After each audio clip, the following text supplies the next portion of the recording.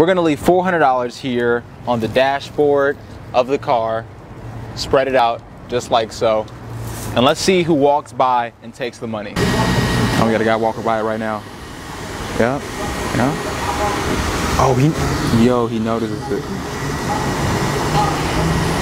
Oh, he's grabbing all the money. Wow. Wow. Yo, and he's counting it up too. What? Wait, yo. Oh, wait. Is he going back in my? Is he going in my car for more stuff? Okay, yeah, we gonna have to stop him after this. Wait, let me see what. Yo, my man. Yo. Hey,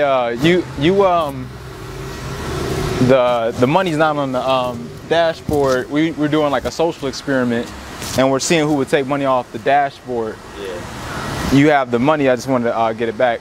Oh no, I put it in there. You wait, what? What? Yeah. I seen it was on the thing, and I was trying to, trying to help you out. Oh wow. Yeah, man. Oh, so you actually put it in the center com? Yeah. So okay, let me ask you a question then, man. So why didn't you steal the money? Basically, cause like stealing's not right. Not what my parents taught me what to do. You gotta work for your stuff, Yeah. Have you ever been stolen from before? Yeah. Yeah.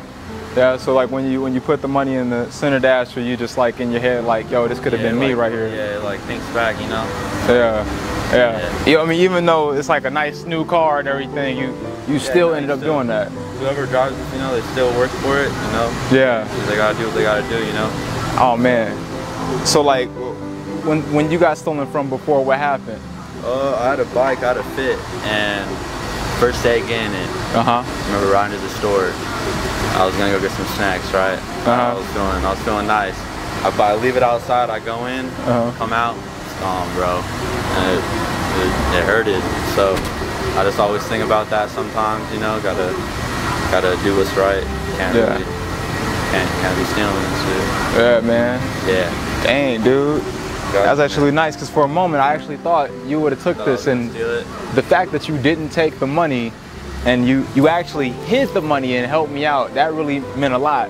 And man, I just want to say, yo, like, there's a lot of people out here that would have took the money. Oh, that would have been right so fast if it wasn't someone else, Yeah.